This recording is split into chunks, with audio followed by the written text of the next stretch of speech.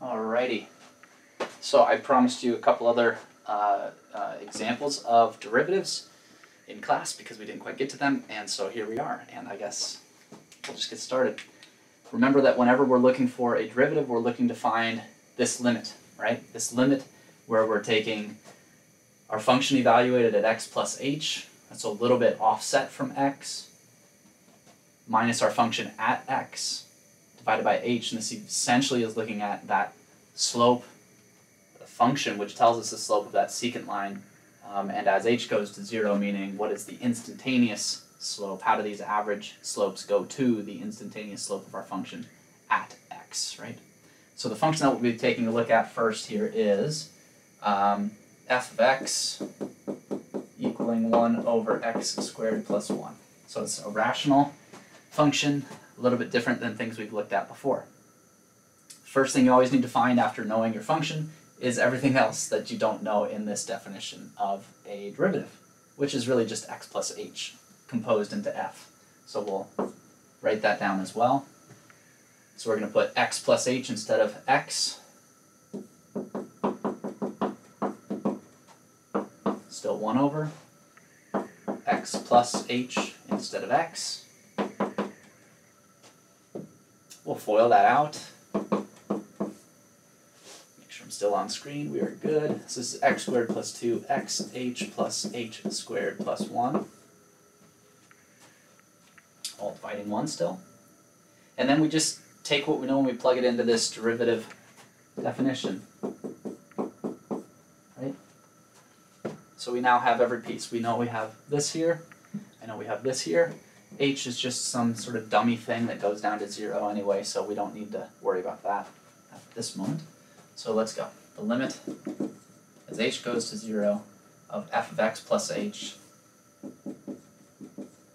x squared plus 2xh plus h squared plus 1 minus f of x, which is 1 over x squared plus 1. All of this is divided by h. At this point, we need to find this difference on top, which means we need to find a common denominator for these two fractions.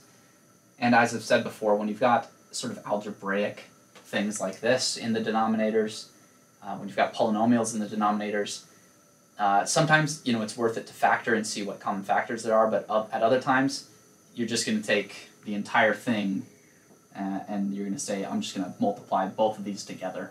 And that's a common denominator, maybe not the least common denominator, but it is a common denominator. So we're going to do that here, and we've got the limit still, h going to 0. We have two fractions, a big fraction on top divided by h.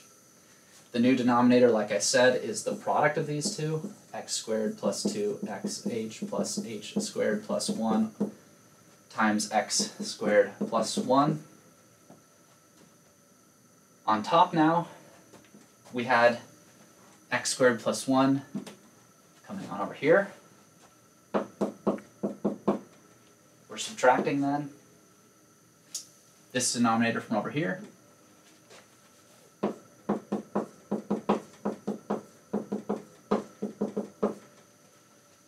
Okay, and we're going to get a few terms that cancel out quite nicely.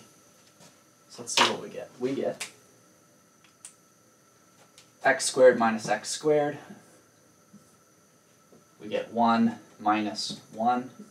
And that gives us this.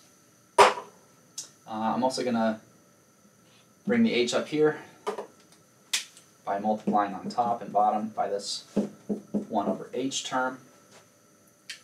That's just 1 over h divided by 1 over h, which is 1. Multiplication by 1 does nothing. But this is going to simplify this sort of compound fraction into a single fraction. Get through the compound nature of it. So here's this. And this now equals the limit as h goes to 0 of what's left over. We've got, I didn't cancel this out. Canceled out the negative sign. Forgive me. 1 minus 1. Okay. We've got left up top 2xh plus h squared divided by this nasty looking denominator, x squared plus 2xh plus h squared plus 1 times x squared plus 1 times h. We notice up top that both these terms have an h in them, a factor of h. So we're going to factor that out. And I'll just do that on the fly. Oops, I'll just take that away. Okay, so the h squared became an h after factoring it out. 2x 8 times h became just 2x after we take out the h. And the reason we do that in the simplification process is just because we've got an h now on bottom and on top. That'll cancel out. Which brings us to where we're at here. So, you know, we can maybe press forward from here and just sort of see what we've got. Yeah, so yeah, we can definitely just proceed from here. So let's look at what we have. We have on top a line 2x plus h, right? H is just some number. You can take limits of lines, right? In fact, they're continuous. They're polynomial. This is a polynomial. So you can just plug in 0 for h up top here. So we know we can find the limit of the top on its own. How about the limit of the bottom? Can we find that by itself? Well, again, this is just a polynomial. Does it evaluate to 0 when we plug in 0? No, it's x squared plus 1 times x squared plus 1. So we can, in fact, take the limit of this divided by the limit of this. Because of the limit of each we can find, and the limit of the denominator is not 0. Okay, so there's some of the limit laws that we have. So the quotient law says if you can find this and you can find this limit, and if this limit is not 0, then just go ahead and take the quotient of limits.